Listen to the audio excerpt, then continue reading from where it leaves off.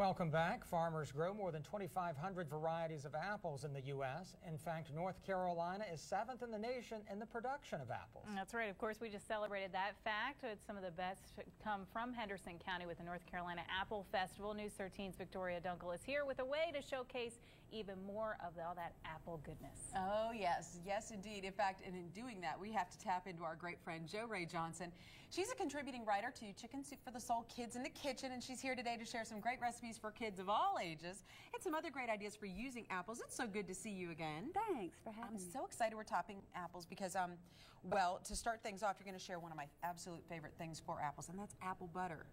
You make it yourself? I sure did, and this is the easiest recipe in the world. It's now done in the crock pot.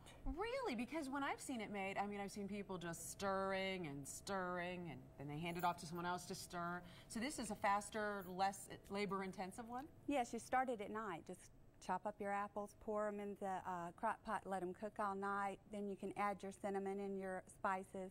Apple cider, believe it or not. Really? And you let it simmer.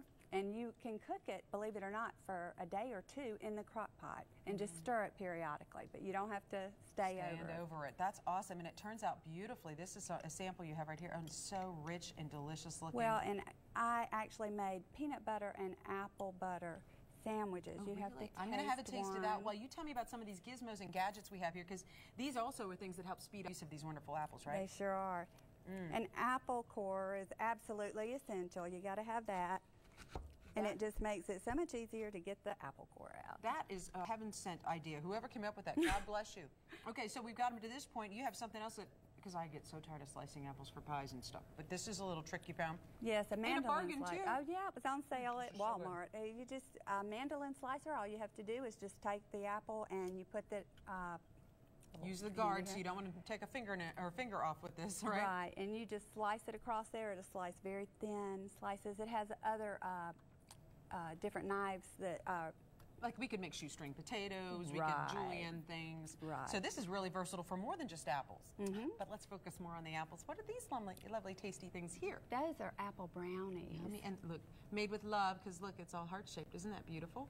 So, okay, what does it take to make a beautiful apple brownie like this? Believe it or not, it's just shredded apples and then a very simple cake recipe, you know, flour, that kind of thing. And it happens to be in the Chicken Soup for the Soul book. Oh, good. So we can get it there. And, of course, we're going to also have access to these recipes for you as well. What's in the salad bowl? Everybody's probably had Waldorf salad. I love Waldorf salad. But the new thing, instead of mayonnaise, is to use Greek yogurt. Wonderful. And vanilla Greek yogurt is wonderful, but it's walnuts, grapes, apples, and celery. Okay, and we didn't get to all the wonderful ways you can use it to help your house stay nice and clean too, so we're just going to have to tell you to learn more about what Jo Rae's up to. In fact, she's going to launch her own website later this week, so watch out for JoRaeJohnson.com. Check it out and see what's going on there. Coming up on My 40 this morning, Jo Rae is going to help us also keep the colors alive in our gardens from fall well into spring. Jay, Leanne?